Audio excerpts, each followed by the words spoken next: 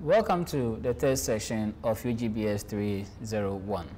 My name is Charles Jemfiofori and I'll be taking you through this session.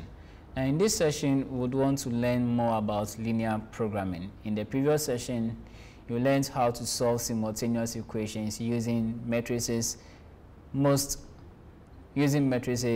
then the elementary row operations in matrices. Now today we want to look at linear programming. And linear programming is just a mathematical tool which is being used to analyze many real-world business problems. Particularly, we are interested in one, either maximizing our profit or revenue, or two, minimizing our cost. This is subject to some constraints, as you will see later as the course goes on. And you will try to use mathematical algorithms or mathematical steps to maximize our profit or to minimize our cost, subject to the constraints that we may face. Now, at the end of this session, we should be able to model mathematically a linear programming problem. You should be able to solve this problem using the graphical method. You should be able to convert linear programming models into the standard form, and you should be able to understand what slack and then surplus variables are. So, in our model building, in our mathematical model building, we would encounter certain words. Now, these words would have mathematical connotations. For example, if you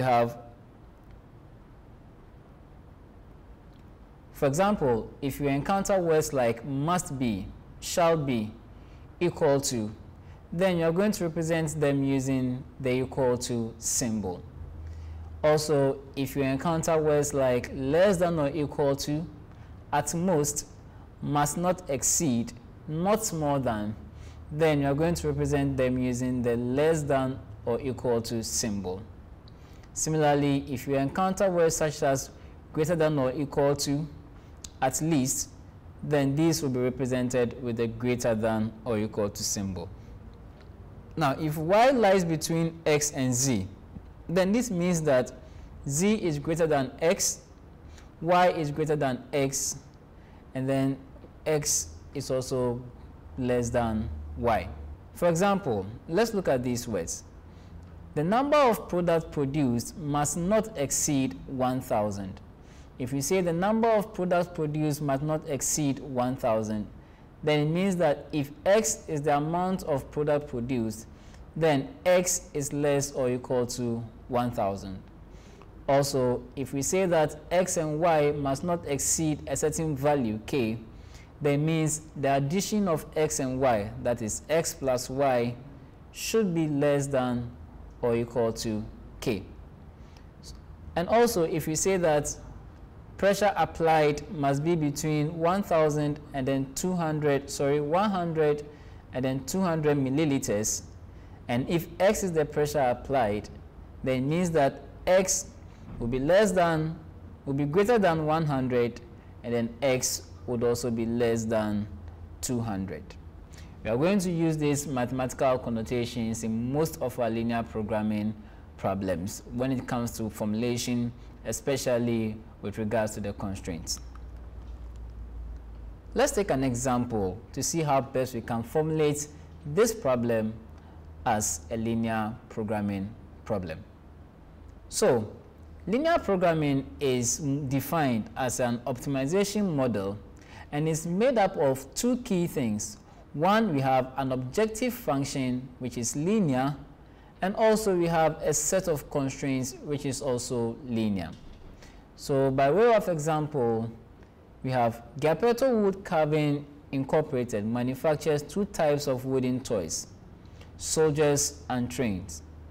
A soldier sells for 3 cedis and a train sells for 2 cedis.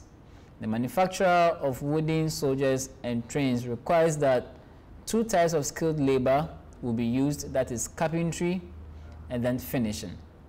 A soldier requires 2 hours of finishing labor and then 1 hour of carpentry labor. A train requires 1 hour of finishing and then 1 hour of carpentry. Each week, Gapetto can obtain all the needed raw materials, but only 100 finishing hours and 80 carpentry hours. If at most 40 soldiers are brought each week and Gyapeto expects to maximize weekly profits, then formulate a mathematical model for Gyapeto's solution that can be used to maximize his weekly profit.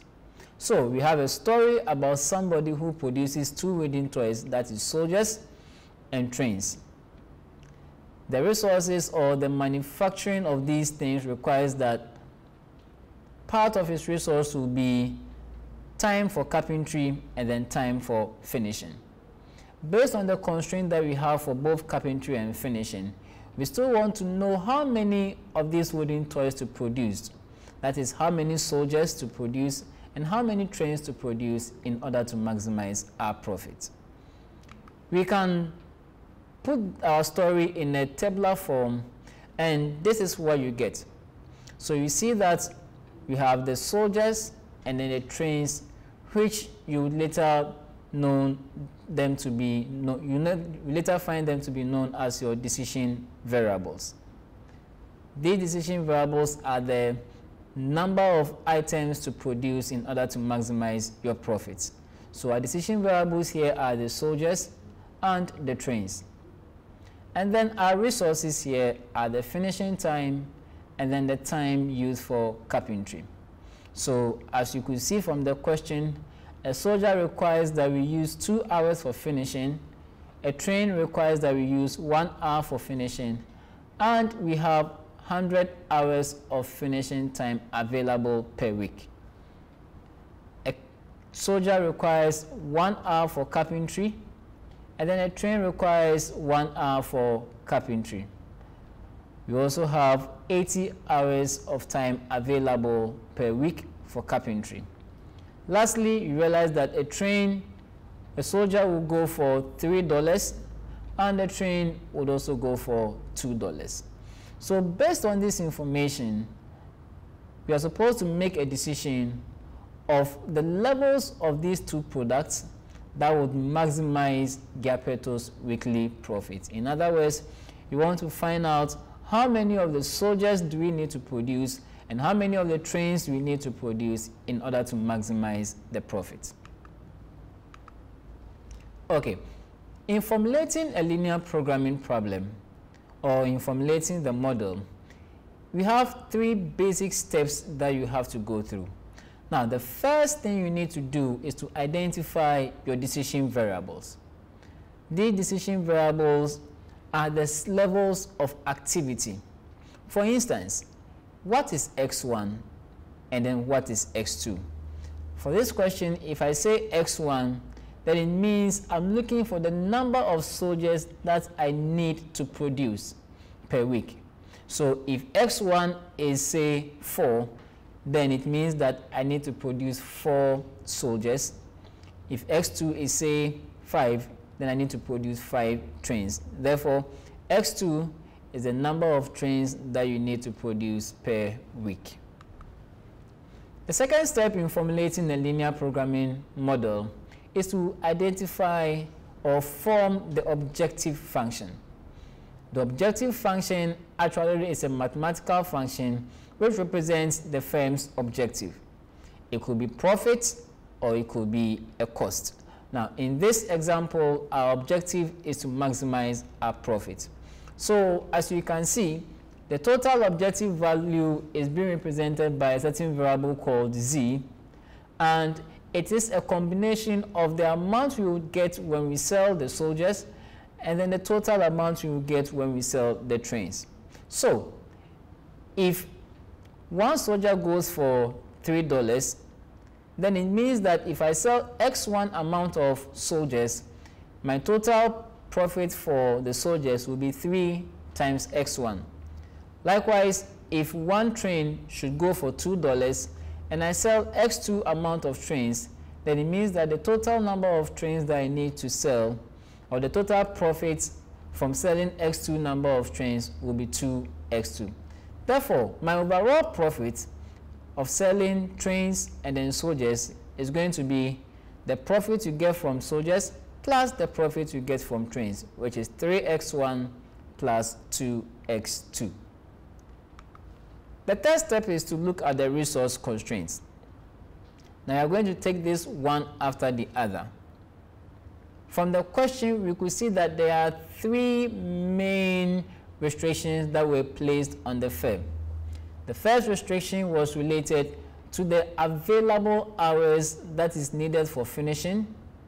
If you have 100 hours for finishing, it means that we can't go beyond 100 hours. That means you are restricted to work within a resource allocation of 100 hours per week for finishing.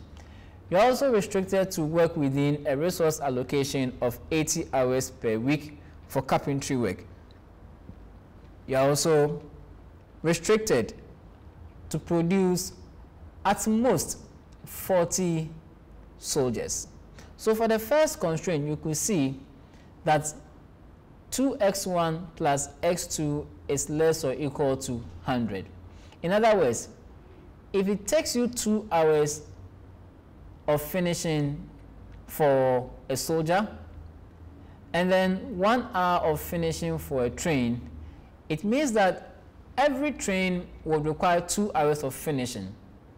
That means that if I produce x1 number of trains, then my model is going to be 2 times x1, because each train needs 2 hours of finishing. Each soldier needs 2 hours of finishing. Likewise, each train also requires 1 hour of finishing. Therefore, we have something like 1x2. And because we have the coefficient of 1, we don't necessarily have to bring the 1. That's why you see the x2 standing alone. We also have an available time of 100 hours, and it means that therefore 2x1 plus x2 should be less or equal to 100 for the finishing time. Also, we see that for the carpentry time, we have x1 plus x2 less or equal to 80, and this is because we have 1 hour for carpentry work for a soldier and then 1 hour for carpentry work for a train, and we have 80 available hours. And because we have 80 available hours and we can't go beyond 80 hours, we use the less than or equal to inequality. Now if you go back to the question, we said that at most 40 soldiers are bought each week. At most 40 soldiers are bought each week. Now this tells us that the number of soldiers to be produced each week cannot exceed 40. And that is why we have x1 less than or equal to 40. This is a summary of our resource constraints. The last thing that you need to consider is what we call the non-negativity constraint. Now this non-negativity constraint is actually part of the constraint, which tells us that our decision variables cannot be negative. Of course, if you're into production, you can't have produce -5 soldiers or -5 trains or -10 trains. All the number of soldiers or trains that we are required to produce can either be positive or the least will be 0. Therefore, we restrict our decision variables to take only positive values. So we have that x1 will be greater than or equal to 0, and the next 2 will be greater than or equal to 0. So we have a summary of our problem formulation. The objective value of the objective value or the objective function is such that we have z, or we are maximizing z equals to 3x1 plus 2x2, and is subject to the following constraints: 2x1 plus x2 less or equal to 100 for the finishing hours, x1 plus x2 less or equal to 80 for the carpentry time, x1 is less or equal to 40 for the restrictions placed on the manufacture of soldiers, and also x1 greater than or equal to 0, x2 greater than or equal to 0, which represents the non-negativity constraint. So this is a summary of the linear programming formulation or the linear programming model. Now, when all the resources are used and all the constraints are in equality form, then we say that our linear programming is in the standard form. Now, if you go back and you check, you see that in this, you don't have a standard form here because you have all our constraints having one inequality or the other. Now, if you look at this, we see that all the inequalities have been converted into equalities. To convert from an inequality to equality, we form what we call slack variables for less than or equal to constraints, and then surplus variables for greater than or equal to constraints. Slack variables are basically an unused resource. For example, if we are required to use 100 hours of finishing time and we use only 90 hours for finishing, then it means that we have an unused resource of what? 10 hours. Therefore, it means you have the number of periods used in finishing, which in our case is say 90, plus the unused resource, which in our case we will say is 10, should add up and give you the total finishing time that is allocated to you. Therefore, for less than or equal to constraints, we add a slack variable, and a slack variable just represents the amount of unused variables. In case your constraint is a greater than or equal to 1, you subtract what we call a surplus variable. Surplus variables are excess over the minimum requirement. For example, take that you require to score an 80 in your examination to get an A, and you get 90. This means that you have an excess of 10 marks. Therefore, for your marks to have an equal to value between your marks and then the minimum requirements, the 90 that you scored minus the 10 should give you 80. In this case, you are subtracting a surplus, but if it is a less than or equal to, you'll be adding a slack. So, there are certain assumptions that you would have to take into consideration. One, that the objective function, the contribution of the objective function from each decision variable is proportional to the value of the decision variable. Secondly, the contribution to the objective function for any variable is independent of the values of the other decision variables. So we have this as our linear programming model. Now the main question is, once you formulate it, how then do we solve this model? There are various ways to solve a linear programming problem. We have the graphical solution, we can have the simplex method, we can have the computer solution, but in this session we'll focus on the graphical solution. So you want to find the values of x1 and x2 that will meet all these constraints and which would also maximize this linear programming formulation that we've made. We talk of feasible and optimal solutions. If you have a feasible solution or a feasible region, it's the set of all points that satisfies the linear programming constraints and then sign restrictions.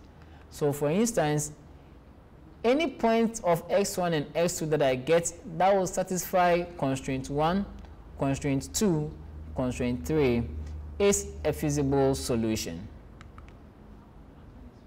However, for a maximization problem, an optimal solution is a point with the largest objective function value.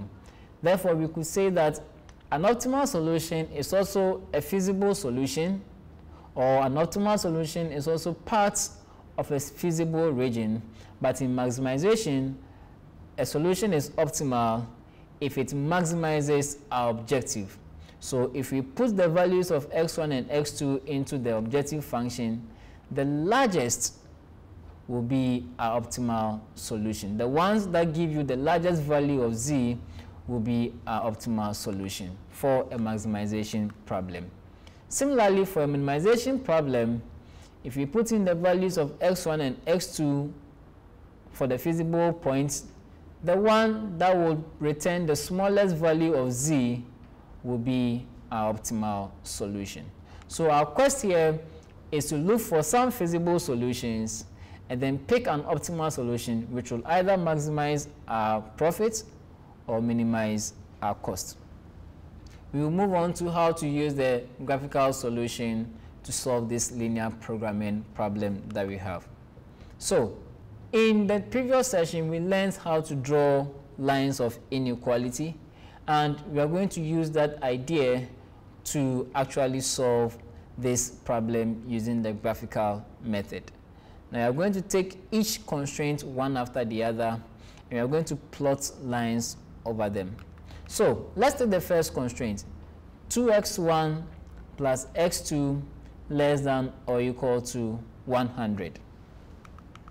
If you come back to this line, you see that we learned how to plot these lines, so I believe that you will be able to plot these lines as time goes on. So the line that stretches from 100 down to 50 is our equation 2x1 plus x2 less than or equal to. The line that stretches from 100 to 50 is our equation 2x1 plus x2 is equal to 100. In the previous session, we learned that if it is greater, any point that is greater than the value of the line, greater than will point to the right side of the line, whereas less than points to the left side of the line. Therefore, our inequality here is 2x1 plus x2 less than or equal to 100. It tells you that the arrow is pointing to the left side of the line. Therefore, our solution lies to the left side of the line. Similarly, the second line you can see here is the line x1 plus x2 less than or equal to 80. x1 plus x2 less than or equal to 80. And given this line, when you draw this line, you will see that we point the solution also to the left of the line because of the inequality less than or equal to. Likewise, we also have this straight line or this vertical line that is also giving us the line x1 is less than or equal to 40. The line crosses the x1 axis at point 40. And because this is a less than or equal to, that also points to the left of the line. Therefore, we have three lines. We have three lines, the first line, the second line, and then the third line. And we all have areas that are common to these lines. A feasible point is an area which is common to the line 1, line 2, and then the line 3. So as indicated in this shaded area, we are saying that the feasible points, these points are feasible. Any point that lies within this area is a feasible point because they are common to the first line, they are common to the second line, and then they are also common to the third line. So by way of summary, we say that any point in the shaded region is a feasible solution, but it is not necessarily an optimal solution. To test for the optimal solution, we would have to look at all the corner points and pick the one that yields the maximum value of the objective function. When I say all the corner points, we mean that if from this point to that point, then down to this point, down to that point, and then down here contains the boundaries of our feasible region, then the corner points are such that point H is a corner point, point D is a corner point, point G is a corner point, point F is a corner point, and similarly point E is also a corner point. The theorem of linear programming tells us that if you have a feasible region, then and it's bounded by a line or curve or anything, then the corner points would contain the optimal, any of the corner points will contain an optimal solution. So instead of testing the millions of points that are lying within this feasible region, we are just going to look at the corner points here to get our optimal solution. So, as you can see, if you look at point H is the point where x1 is 0 and then x2 is 0. If you look at point D, we have the point where x1 is 0 and then x2 is 80. So you have 0, 0 for point H, you have 0, 80 for point D. If you come to G, G will be identified by stretching down this line downwards to touch the x1 axis and stretching it across to touch the x2 axis. Therefore, we have, if you come down, we have x1 being equal to about 20, and then we have x2 being equal to about 60. Now, if you draw this graph to scale, you could easily see what we are talking about when you scale down and then you scale across. If you don't draw to scale, you can still find the exact value of this point by solving these two lines simultaneously. And I believe you are familiar with simultaneous equations. So point G is giving us 20 for x1 and then 60 for x2. If we come to point F, if you come down here, you see that F, the x1 coordinate of F is 40, and then the x2 coordinate of F is also 20. You can also find this by solving the lines x1 equals to 40, and then the lines x1 plus 2x1 plus x2 equals to 100 simultaneously. You would get the values. So we have 40 for x1 and then 20 for x2. Then lastly, point E gives us 0 for x2 and then 40 for x1. So we have 40, 0. That means that we have a total of, say, 1, 2, 3, 4, and then 5 feasible solution areas. And we believe that one of these areas would maximize our objective function. What we just have to do is to put each of these points into the objective function. Whichever that returns the maximum value is the point that maximizes our profit. So if we take point 0, 0, given that our objective function is 3x1 plus 2x2, it means that our total objective profit or total profit for at the point 0, 0 will be 3 times 0 plus 2 times 0, which of course will return the answer 0. We go to the point 0, 80, and we see that we have z equals to 3 times 0, that means x1 is 0, plus 2 times the value of x2, which is 80 in this case, and therefore we have 160. If you go to the third point, it is 40, 0. That means that we are going to have 3 times 40 plus 2 times 0, which will give us 120. And then we go to the next one, 40, 20, which returns 160. And then the last one, x1 20, x2 60, will return a value of 160. Now, if you look at these values, these feasible values, you see that the largest value of z here is x equals to 180. Therefore, you will say that subject to the constraints that we have, and then our objective of maximizing our profit, the maximum profit would occur at x1 equals to 20 and x2 equals to x2 equals to 60, and this will give us a total profit of $180.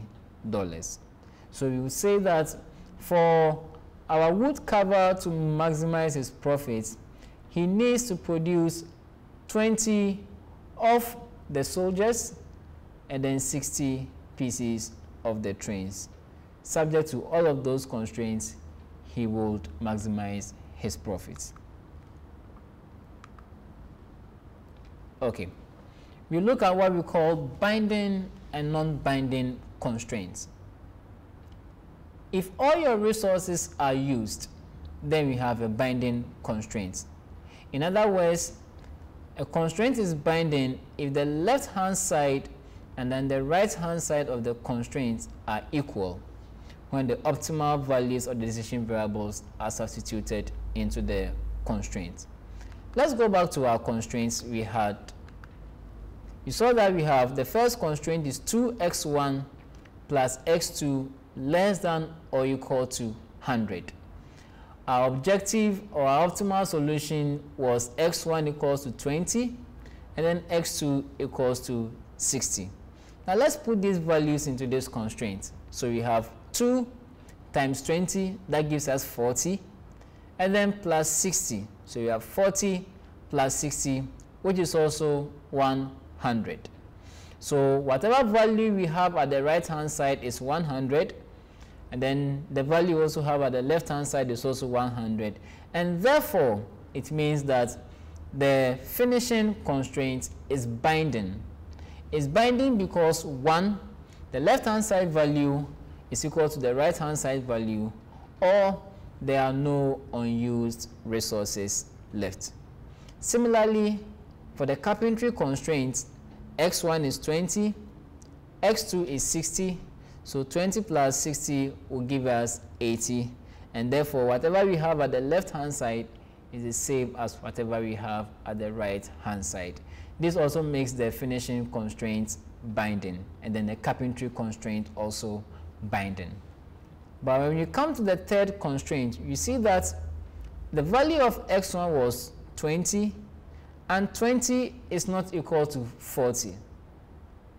20 is less than or equal to 40, and therefore the third constraint is not binding because the left hand side values and then the right hand side values are not the same.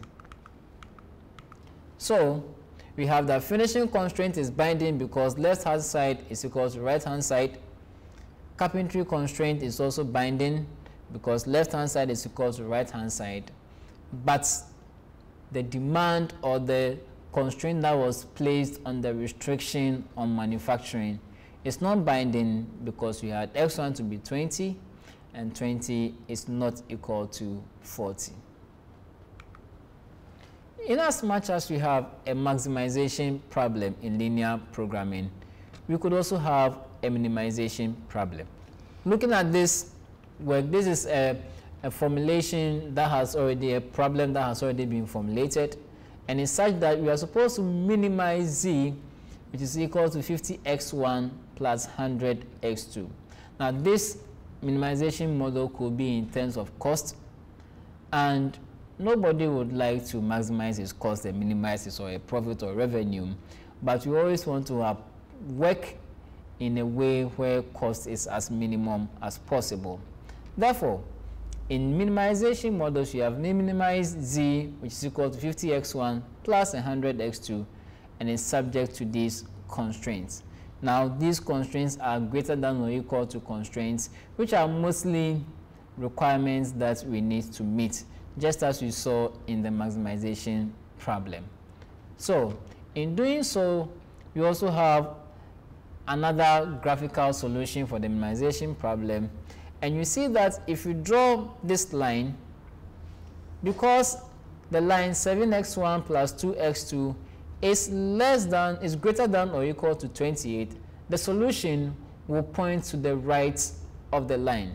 Similarly, since 2x1 plus 12x2 is greater than or equal to 24, the solution also points to the right, and therefore our feasible solution is no longer this unshaded portion, as we saw a similar in the case of the maximization, but is this entire portion which is shaded in the case of this minimization model.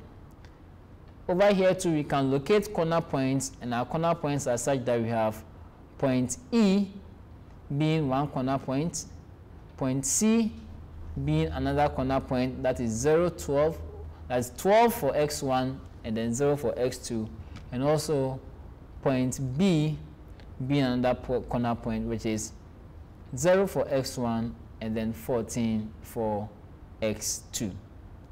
In identifying an optimal solution for the minimization problem, we expect that if you put each of these points into the model or into the objective function, the one that will give you the least value is the minimum cost. So far, we've looked at how to use the graphical solution to solve this simple linear programming problem. In our next session, we will show you how to use the computer that is the Excel to solve these linear programming problems. We will see you in the next session. Thank you.